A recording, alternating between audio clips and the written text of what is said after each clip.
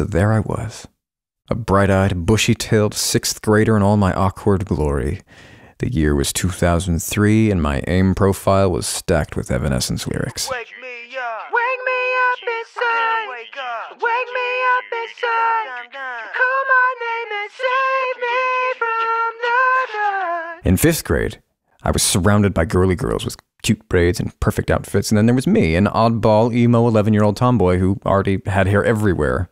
Of course, I was a late bloomer in all the other ways, but not my hair. No, not only was my hair abundant, it was also very dark, which made it really pop against my pale skin. And thanks to my Hispanic roots, I had a pretty aggressive unibrow blooming in full force right when 5th grade started. But back to 6th grade, you remember bright-eyed, bushy-tailed? Yeah, so we sat alphabetically in the hallways after lunch, and I just so happened to be slotted right between my crush, Jack, and the school bully, Noah. Jack took his seat behind me, but not before shooting me a quick smile. OMG. I snapped my head forward so Jack wouldn't notice my beet red cheeks. I had to will myself not to throw up. He was so fucking cute.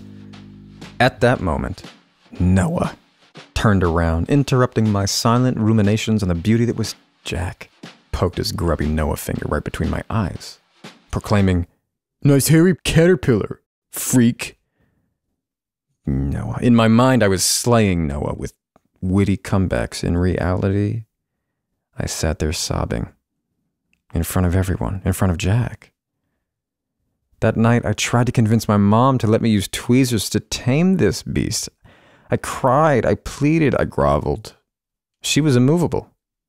You and your sister have beautiful eyebrows. You will appreciate them one day. Trust me. But this was not that time.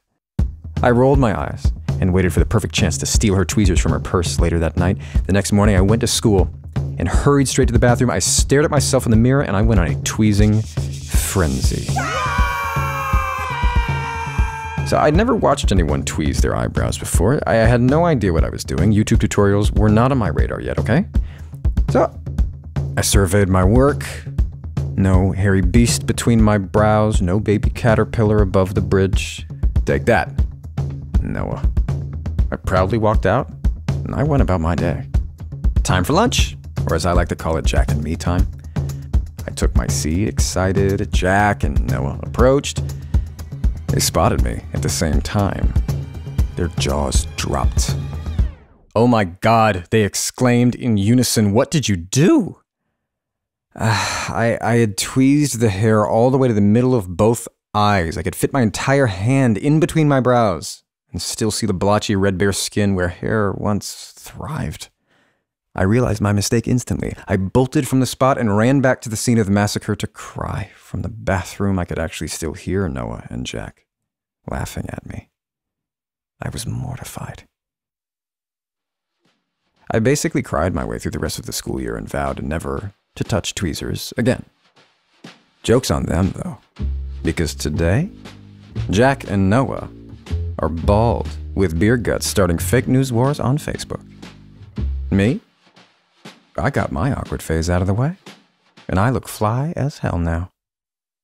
XOXO. Glow up, girl.